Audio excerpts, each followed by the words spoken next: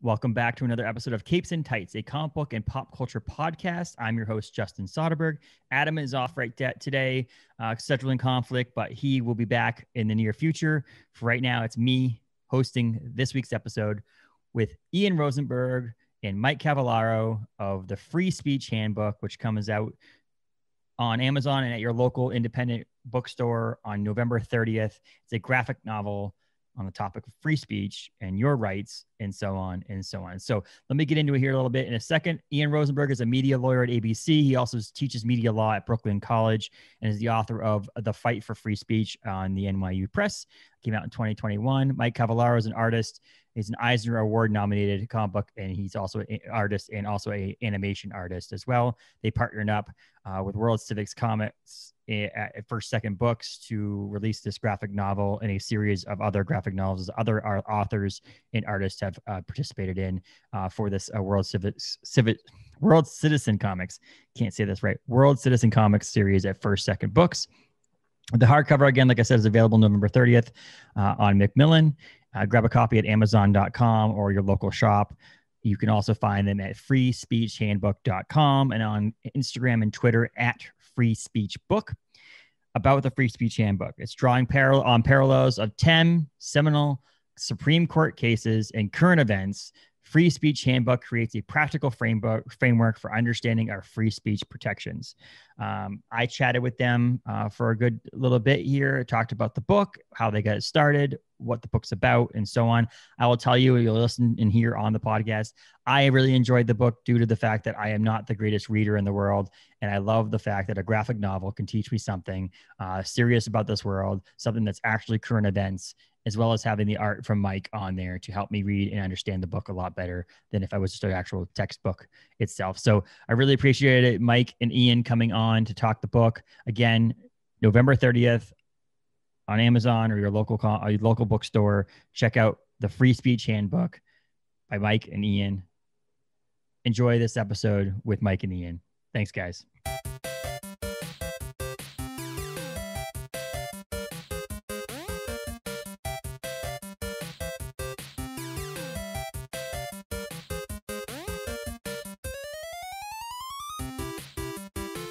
How's it going, guys? Welcome to the podcast. Good. Thanks for having us. Absolutely. So we're going to dive right in here and talk the free speech handbook today.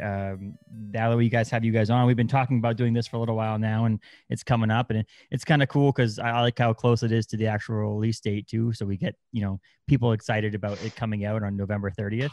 But I actually just there you go. Look at that. Hey, how did you already have a copy? No, November 30th, an advance copy. See, that's proof that it actually is coming out, right? You have it right there. It's physically printed now. But how did this come about? Like, how did it start? Well, I can jump in there.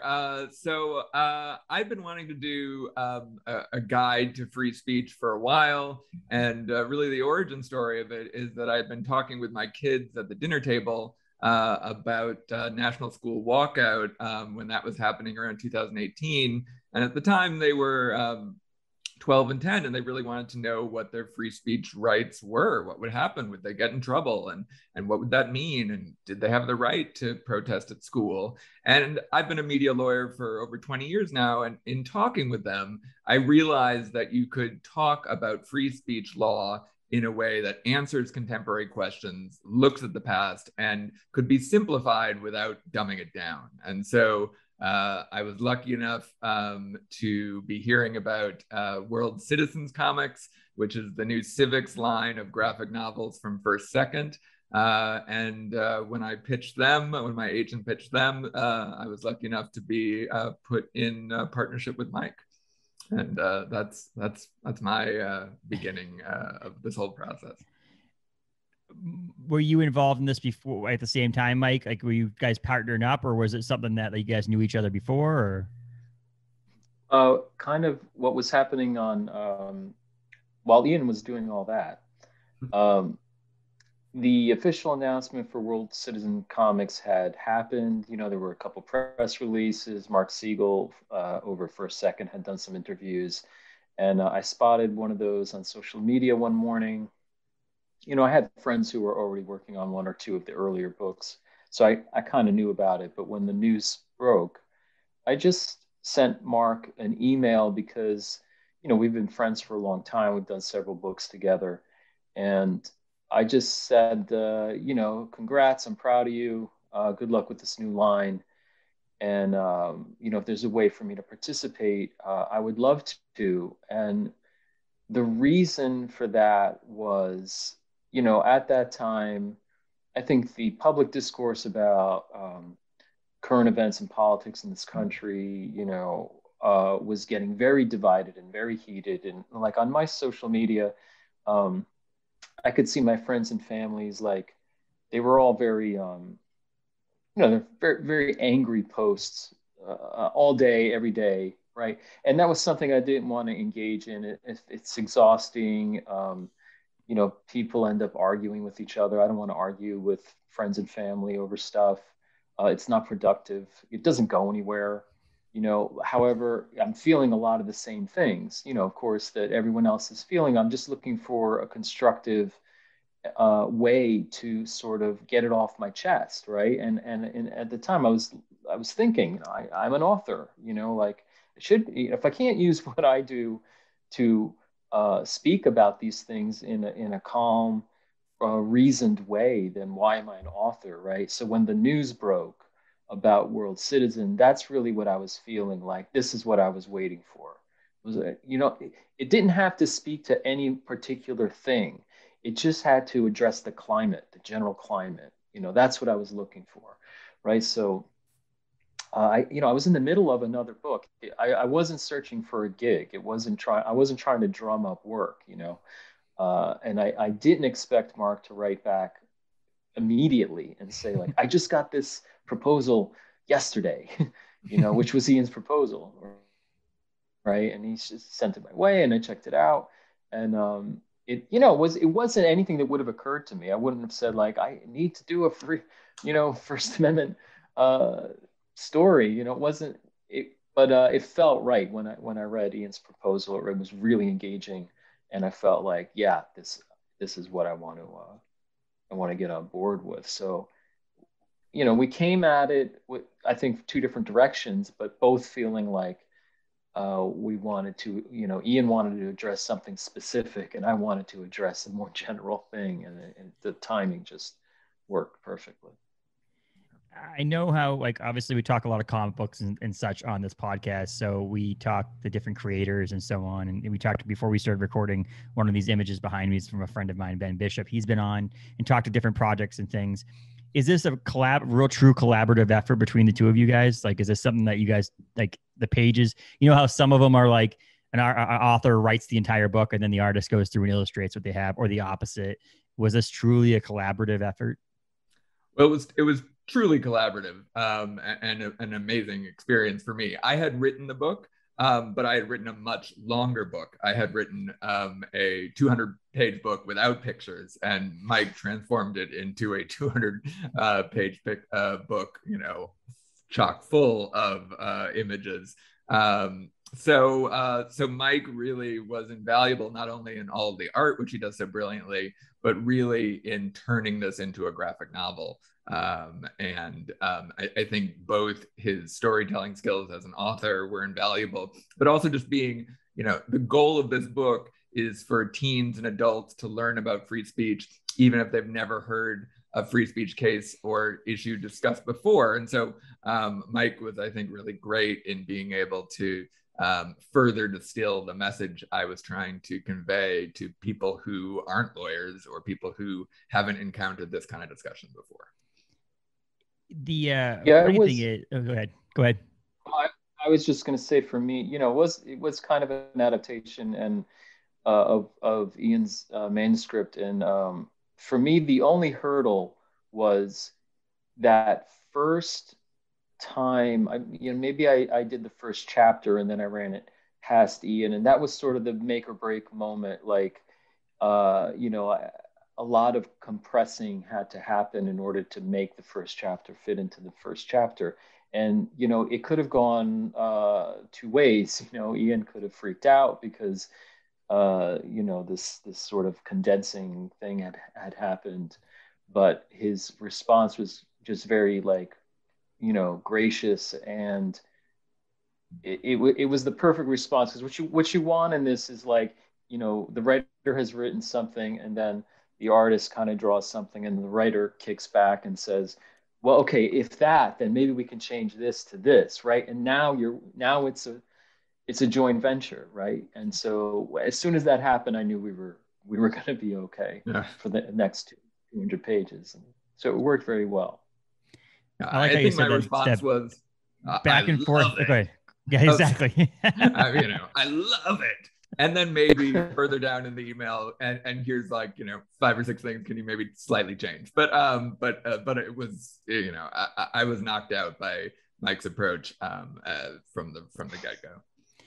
It's funny because my day job is a graphic designer for a brewery, and one of the things, the reason why I realize it goes so well together is because I do the same thing where I'll, as a designer, create something and then pitch it to the ownership, and they'll go, can you change this, that, and the other thing? And why the relationship works so well is I trust their instincts too. So I'm able to come back and be like, okay, they're not just crapping all over my design. They want it the way they want it as well. And we can work well together. So it does seem like that needs to happen in something like this. You can't just have one person stubborn with the other person not, because you have to work so closely together that, one is doing something that the other one's not doing. So it's the same. I appreciate the book mainly because when I was younger, 13, 14 years old, I really struggled with reading. And comic books is what made me really discuss and try to further my reading ability, as well as being able to actually captivate my creativity side and my imagination in books. My wife is the opposite. My wife can read an entire book in one night and get everything that's going on in there. I am still to the point where like comic books are my main source of reading because of the fact that it's you can find a little bit more difficult to read a 200-page book that's just text. And so when I saw the book for the first time, when you guys, we were back and forth communicating via email, it really struck me because I would like to learn new things about like the First Amendment or free speech or so on. And this struck a chord with me because I can actually do this. I likely would read one of your other books, Ian, and probably get a few pages in, and nothing against your writing. I would probably just lose interest because it's so much more difficult for me to get. This book, I front to back, it's on my Kindle or my iPad. I can read the whole thing with the advanced copy that I got because of the fact that I'm actually interested in looking at the pictures Mike's drawing, plus reading the speech and so on. So I do think this is going to be a good thing for people to learn things in a new, different way. Well, that's great to hear. And that is totally by design and another tribute to Mike. But, I think this is a book for teens and adults because both, my kids, are avid graphic novel readers. And although they will read my book, they're not necessarily going to read other people's books about free speech. So I think that for kids who are looking, who want to speak their mind and care about social issues, I think this is perfect for them. But, also, I love graphic novels as an adult, too. I am a big reader and obviously read a lot about the law. But, the John Lewis March trilogy is incredible. And I learned an amazing amount about John Lewis from that graphic novel series. And I'm excited for the new edition that's coming out. And, I could have gone and bought a John Lewis biography, that's a text biography, but I was, psyched to be reading this. And I think in graphic novel form as an adult, even as somebody who's a reader, and I think the whole trend toward nonfiction graphic novels is really awesome in that it just further opens up whole areas of, sort of knowledge to people in a way that hopefully they can engage in. And I think that the drawings are going to make people, really sucked in from the very beginning. I think it allows us to digest a little bit more too, as someone, when you watch a movie, for example, or something like that. When I look at a comic book or a graphic novel, I digest the entire page a little bit differently than if you're just reading point A to point B. And the first one we're big comic book fans here at this podcast, and the Stan Lee biography they did, I forget the exact title of it, but it was a graphic novel. It was a comic book basic comic book of his life, and it was like I actually felt like I was living the whole comic book, as well as reading and learning about someone and so on. The same thing is I wasn't at the Women's March after the Trump's election and so on. So, but looking at the pictures and reading it, I felt like I could actually be part of the actual event. The other big thing is that I laugh because how far funny books have come, to the point we have such a serious topic that we can actually enjoy, that there's actual art in it, as well as something that's pretty serious instead of just a comedy book. Yeah, well, I'll let Mike knows a lot more about the history of comics than I, so I'll let him jump in there. Well, listening to you guys talk, I'm trying to piece together. I'm not really sure how to express it, but I feel like one of the cool things about approaching a topic like this in comics format is, Justin kind of hinted, that you are digesting it in a different way because it's presenting it in a different way. Like, yes, there are plenty of sequences where I'm making an effort to depict what Ian is talking about in the script, in terms of like time, place, person, with some cartoony historical accuracy. But then I think it's balanced by these other sections where,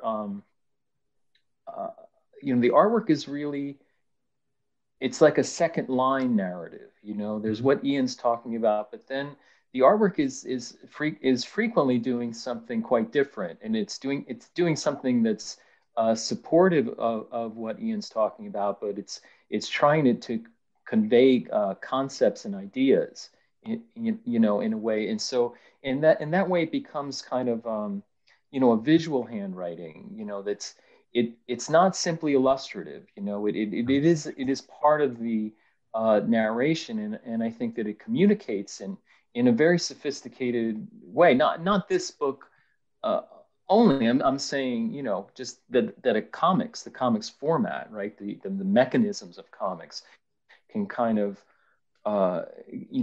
communicate more than just where this person's talking, so we're seeing them, or this is the place, so we're seeing it. We can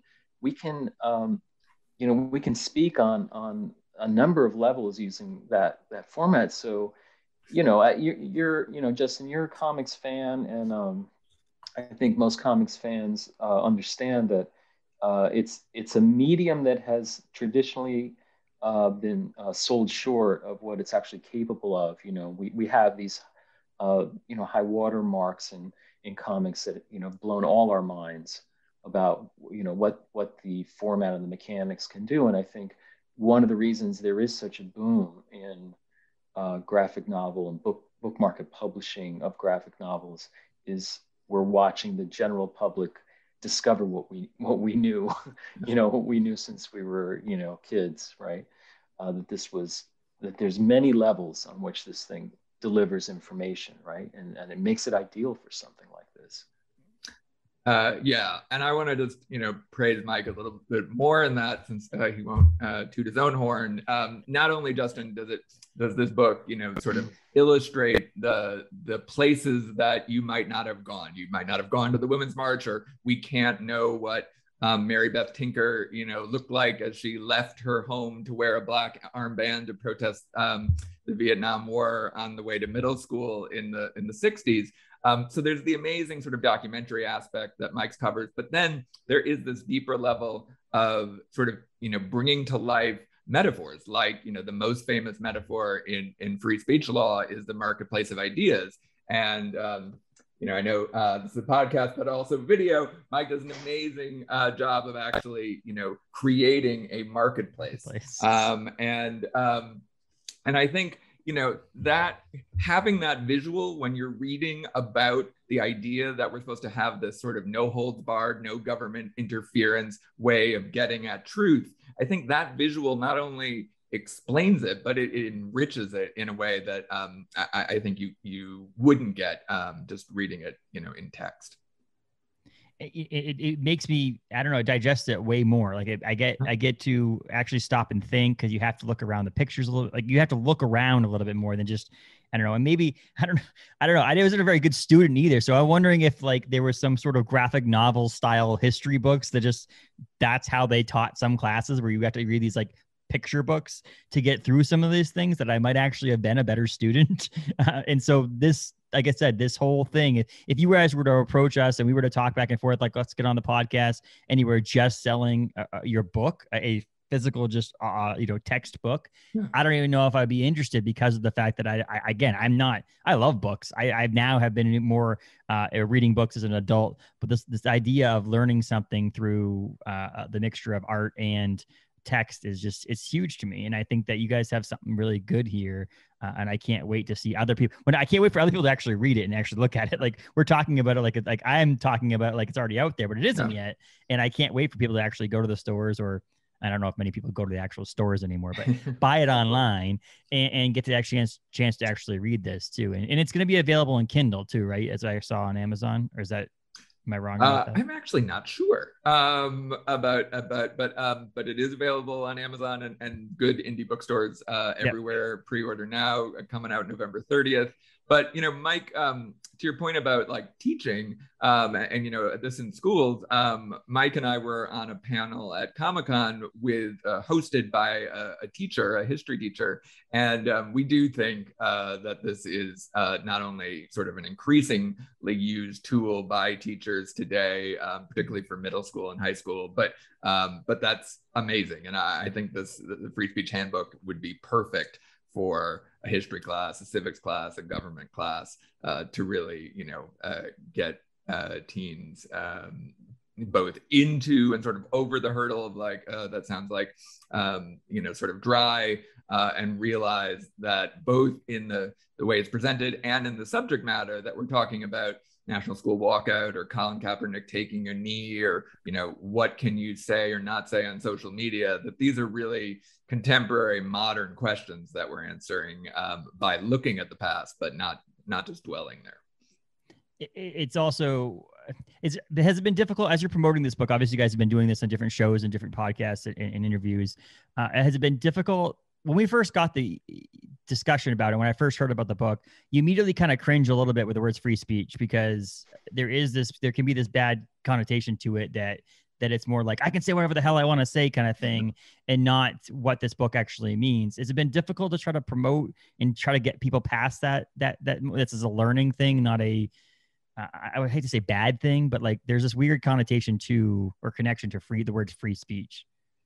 Well, I think everyone has sort of an opinion on free speech, and everyone sort of is clamoring about their free speech rights on sort of all sides or all places on the political spectrum, but they really don't know what those rights mean. And until now, there's been very few resources to sort of explain that. So I hope that all of the sort of different gut feelings that people have when they hear free speech, intrigue them to learn enough or to dive in to sort of experience it. I don't want to make it feel like it's always just learning it, to really experience it for fun and for their own knowledge. And I'll also say that one of the themes of the book is that freedom of speech does not mean freedom from consequences. Mm-hmm. So just because you have a right to say something, and just because the government may be barred from interfering with your right to say something, does not mean that you get sort of a free pass to say whatever you want. And I think that is an idea, when I've been doing talks about the book, that is an idea that comes up. That is a question that comes up a lot. And I think this book sort of explains that, why that's true, why that's been true, even for people who win their right to free speech at the Supreme Court, have also still suffered consequences, and why that's true for people today who are engaging with these kind of rights. That's awesome. Like I said, I can't stress how much I've liked it. I do think that getting and reading it ahead of time has, I guess, I think it's not don't judge a book by its cover kind of thing. Because we did a couple of weeks ago, we talked to Eliza Clark, who is the showrunner of Why the Last Man, which is on Hulu. And she had talked about how she's like, and free speech, about how bombarded she has been with the woke tendencies of the world and all these other things because of a show that's basically about the Y chromosomes going away and it's being just about women and all this other stuff and transgender and all that, those topics. And so it's funny because she says the people who have been commenting back to her about all these negative things are likely the people who have never even seen the show or read the comic book. And the idea that these just people just want to spout off about something. So I'm sure there always will be these connections to the words of free speech and be able to say what they want and no consequences and all that stuff. But then people won't actually read and digest the actual information that's in something like this book before they actually speak their mind. So, reading the actual book and I say reading, but also visualizing the book is a huge thing for people to actually understand what this book's all about. So I hope people actually buy it, or I know people will buy it, but go out there and buy it. My point. So do we. Yeah. I hope people. Go ahead, Ian. Oh, I was going to say, and even further, I hope people realize that like free speech is a lot more than just like the right to like diss somebody on social media. That really we are talking about the right to protest. We're talking about the right to even advocate for illegal action. We're talking about the right to curse. We are talking about, really fundamental rights that are necessary for our democracy to continue to thrive. So I think this hopefully not only sort of defines what the limits are of free speech, but also opens up people's minds to the sort of very serious and vital elements of free speech that are perhaps less focused on than the sort of negative aspects that you were referring to, Justin, that often come to mind for people. Yeah, I wanted to just jump in on that previous note and just say, I'm lucky on a lot of the projects. Anytime I collaborate, I always say I got to be the first fan of the book, because there's that moment where the manuscript arrives, and I sit down, I read the whole thing, and just to kind of get the wheels turning. And I got Ian's script. I read it in a weekend, and I am fairly politically minded person. Like I pay attention to politics. I read. I've always read a lot since I was a kid. I read a lot of nonfiction. I like history a lot, and I learned a ton. There was so much in here that I had no idea about. I never learned it in school. It didn't come up in anything I had read previously. It was really engaging. I think I wrote Ian on Monday morning and said something along the lines of like, I was excited, I was angry, I was sad, I was elated, it just ran me through all these things where, there's the turn of events where things don't seem just. There's the stories where it seems like the right side has won, depending on your perspective. So I just went through a whole bunch of emotions in reading it and really gained a lot of information. And so, I just hope that is what that people do pick it up and read it. I think they're going to have the same experience. We might not get angry and happy about the same parts, but I think that it will run you through those. It'll run you through the gamut of emotions, and you are going to learn a lot. If you're a regular person on the street, you're going to learn a lot from reading this book. You will. It does seem also like with ever-changing culture we have right now, does it seem like this book also could have had a revision, like there had to be a stop, even though we're moving forward in the future, that new cases and new things are going to have to either be added, or that even from the time, you guys have obviously been working on this for a little while now, between the time that you guys started working on this to now, I'm sure there's things you have wanted to put in the book that are actually missing, or things you'll know will happen in the future. Is that true? Well, we were somewhat lucky with some timing. Like, we were putting the final touches on it when the tragic death of George Floyd and the sort of resulting Black Lives Matter resurgence came about. And so we did we're able to add in references to that in our chapter on Colin Kaepernick, because people's attitudes toward, generally white people's attitudes toward Colin Kaepernick had, transformed. The book advocates, for his type of protest as being fundamental to our notions of free speech, but that is not always a typical response. So on some very contemporary things, we were able to get it in, but the book is, and yes, you're right. I mean, the great thing is there's a free speech controversy every day, and I hope that each one of those controversies will encourage somebody to pick up the book and to dive in, even though not every one of the most cutting edge ones is ever going to keep being in the book, but. I would say, but that doesn't actually make me sad or go, ooh, I wish I could still get, one more chapter in there. I really think that the reason I begin each chapter with a contemporary question, like, does the media lie? Or, what is Colin Kaepernick's right to take a knee? And then answer that question with a story from the past. That provides answers to those questions, but it's also supposed to show people that they can get answers by, sort of thinking like, well, there's a question here right now. What stories in this book might answer this question we had? So this June, we've had one of the most important student speech cases to come out from the Supreme Court. This is not in the book, but it's known as sort of the cursing cheerleader case. This young woman, Brandy Levy, got kicked off her or didn't make the cheerleading team, and then she cursed out her team on Snapchat and was kicked off the team, and she sued regarding her free speech rights, and the Supreme Court just granted her a victory this past June. This is not in the book, but the key case to understand about her student speech rights is in the book, and that's Tinker versus Des Moines. Mary Beth Tinker, this 13-year-old young woman who wears a black armband in her Iowa school to protest the Vietnam War. So I think that there will always be new triggers and new free speech questions, but I hope that for a long time, this book will be giving people key answers, even if we're not specifying the latest question. Mm-hmm. That makes sense. And it's first of all, you did a nonfiction book, so there's obviously things that are that are going to continue to move forward anyway.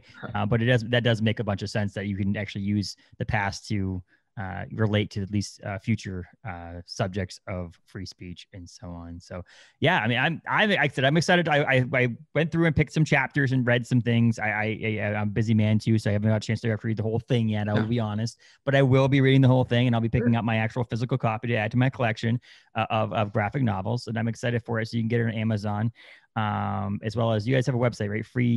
freespeechhandbook.com.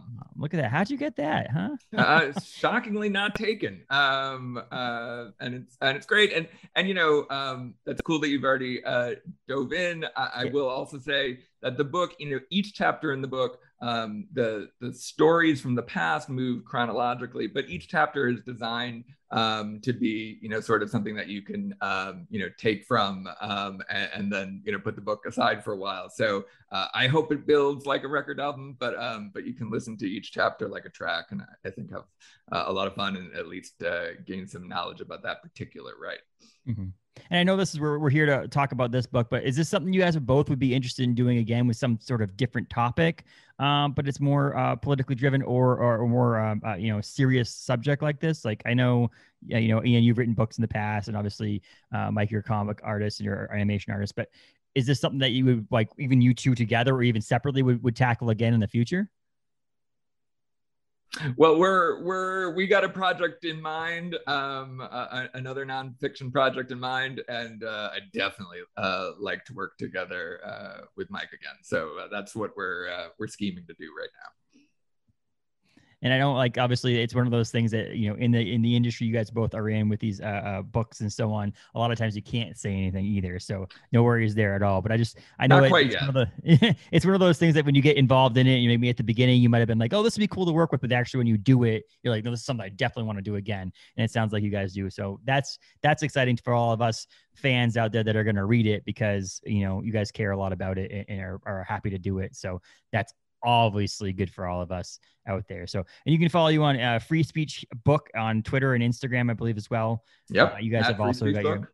So, and you can get it on Amazon November 30th. I'm all excited. So pre-order, you can pre-order on Amazon now, right? You can pre-order on Amazon now or from your local indie bookstore. It's Yes. We're in New York, and Bookstore Magic is a great indie bookstore in Brooklyn. But wherever books are sold, and Amazon's fine too. Yes, I'm pretty sure. So I'm located here in Bangor, Maine, up in the northern New England area, northeast area, and Briar Patch in downtown Bangor will most likely get it. He's usually on top of that as well. So yes, check out your local indie store as well. I usually use it because we're on the internet, so you usually use the big bookstore. But yeah, you can check out your indie bookstore as well. So anything else you guys want to add a little bit to at the end of this year? I mean, I just want to wrap things up, or. Well, I'll just say it's been great to be on the show, but I'll just say that, I think that particularly, for teens who want to, speak their mind or change the world, this is a great holiday gift. So tell your grandmas that you want a free speech book for the holidays. And yes, thanks. You can contact us at freespeechhandbook.com. Awesome. Yeah, thanks for having us. And the only other thing I would add is Free Speech Handbook is part of a line, a kind of a civics line, and there are some really outstanding other books in that series that are already out, and more that are coming out. And I think probably if you went to firstsecondbooks.com, maybe even worldcitizenbooks.com. I haven't checked that second out, but you would check out the rest, and I've read a couple of them, and they're pretty great and eye-opening. Absolutely. And while we're touting other books, Mike's graphic novel series Nico Bravo, totally fiction, although based on Greek myths that maybe once were true, is incredible, and definitely another great gift idea. Well, you are also an author of another book as well, so don't. maybe for a different crowd though, but thanks. Okay. Awesome. So yeah, we'll check it out at freespeechhandbook.com. I really appreciate you guys coming on. I loved it. I was very happy about reading it and talking to you guys. Very excited to get on here. Adam wishes he was here, my co-host. He would have had some other questions too. Probably he's probably gonna text me after he hears this and go, "Why didn't you ask this?" or "Why didn't you talk about this?" But maybe that's for Justin, another time. you get off easy. He's got to submit a written essay. Yes, I think so. Yeah. I think that this is cool. We'll talk again in the future. If you guys have another project that comes out, like you guys mentioned, I'd love to have you guys back on again. And also Mike, if ever want to come on and talk about your other comic books and such, we're always here too. So I really appreciate you guys coming on. And until next time, we'll talk to you guys soon. Okay. Thanks again. Thank you.